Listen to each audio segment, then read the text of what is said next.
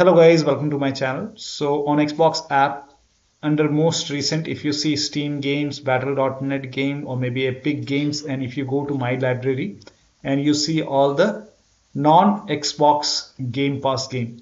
So if you want to get rid of it, then please follow the steps shown in this video. So go to Xbox app, and then on the top left you will see your profile icon. Click on it and then go to settings and then go to library and extensions.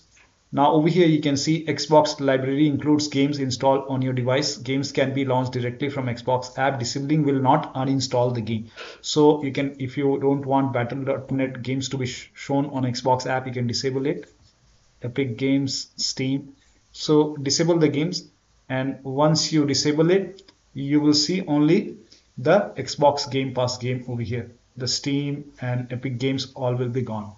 So this is how you can get rid of it. So that'll be all. Thank you so much for your time, and please like this video and subscribe to my channel.